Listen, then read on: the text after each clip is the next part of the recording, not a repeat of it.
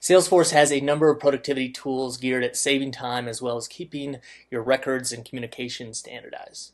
One of my favorite tools is QuickText, and if you hover in many boxes in Salesforce, notes, call logs, chats, emails, you'll notice on the right-hand side a little icon where it says Insert Quick Note Text.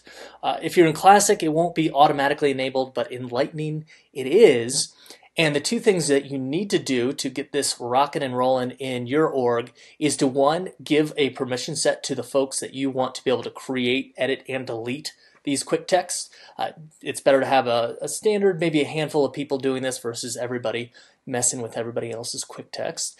The second thing you want to do is to create folders where you can create sharing rules. So only the salespeople see the sales quick text, the support people see the support quick text, and so on. So in order to do that, head on over to Setup, and we'll first create the permission set.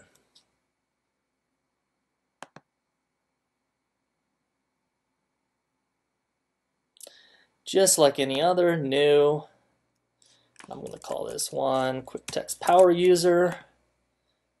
Save. Then go to Object Settings.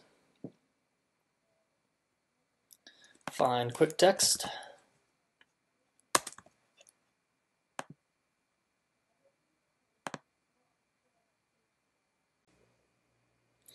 And we're going to enable read, create, edit, and delete. So these are for your managers or for folks that you trust to create, edit, and delete quick text. Everyone else should have it by default unless you're in Classic or have an org before 2018. Then you would just create another permission set with just that read access.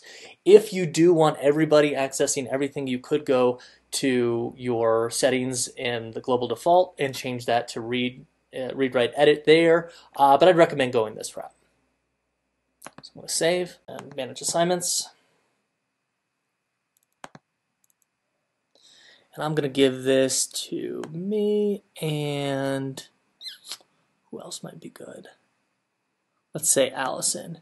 There are other people in here, but if I tried to give this to somebody in Chatter, they don't have a license to it. You need at least a standard Salesforce license. Can't assign. Oh, she does not have it. Okay, yeah, Salesforce platform. So you need the Salesforce license. So I guess I'm the only one with that permission set at the moment. All right, so the second thing we're going to do is enable those folders that allow different people to see different quick text fields. And the way we do that is just by going to quick text.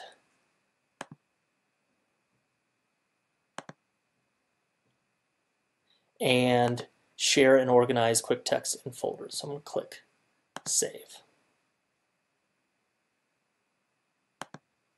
One other thing that I would actually recommend doing too, I read in the forums that supposedly this happens automatically after about 24 hours, but I am not that patient. So if you go to the quick text object and go to page layouts, you'll want to see that folder icon. We just enabled it, and we're going to add it. Make it visible. All right, save. Cool. So we should be ready to start using quick text in your org. Let's create one now.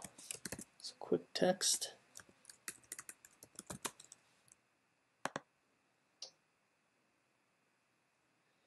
And new quick text. We're going to say, how about log a lead call? There we go. Goals, plans, challenges, time, budget, things you'd want to say after chatting with a lead. And I'm going to give this to full. And we don't need that in email. That looks good. Category, I haven't preset these categories, but I'll just put closing right here. And the folder I do need to select a folder, or actually create a folder. New folder. Say this one's for sales. Save. There we go. Just like reports, you have those folders in here. All right. And I'm going to change that share setting for the folders real quick with, I could do individual users, roles, groups. How about roles and anyone in the channel sales team? Done. Perfect. So if we go, let's say back to leads, and we're going to log a call, and we have, you know, I know we're supposed to log something, log a lead call.